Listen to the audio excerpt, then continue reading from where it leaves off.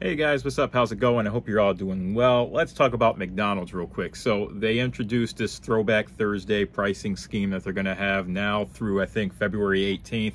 Am I buying or selling? No, I'm selling. I'm selling on this.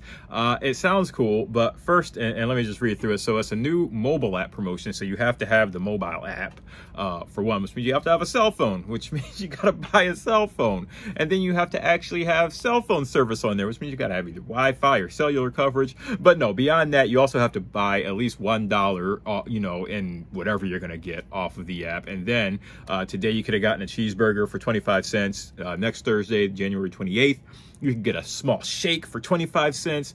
Thursday, February 4th, it's an apple pie for 20 cents.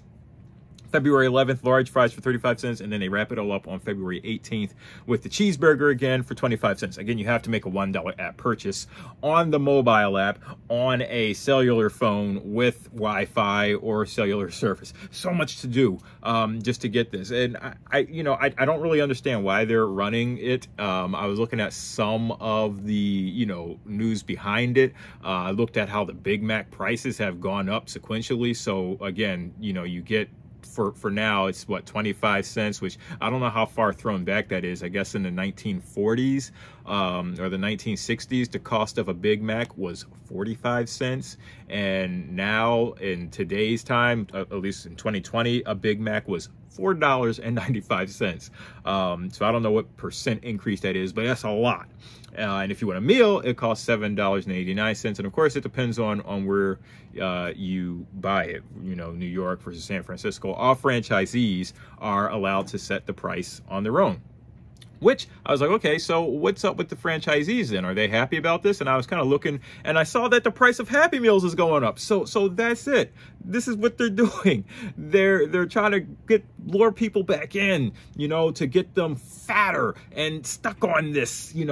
Please come and eat our food, and then you'll see the Happy Meal, and you'll want to get it for your kids. And I don't really eat fast food that much. I try to stay away from it. It's just not healthy at the end of the day. I saw Subway just introduced, or one of those chain restaurants just introduced some sort of a healthy breakfast sandwich, gluten-free eggs or something like that.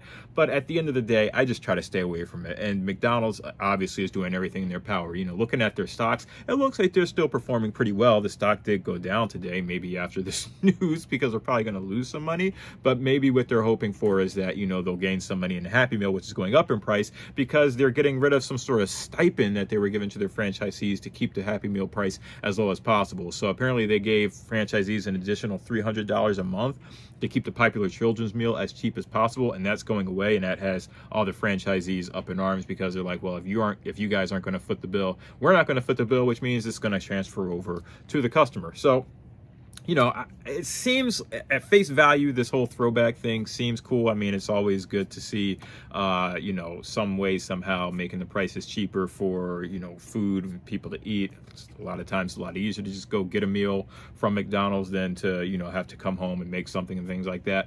Again, me growing up, never really had the ability to go get McDonald's anyway, so I never really latched onto it. But I'd love to know what you guys think. Does this sound like a cool deal? Is this, nice? Have people gone out and gotten their 20-cent or however much it costs cheeseburger? Does it taste any better now that your arteries are getting clogged for cheaper? I don't know.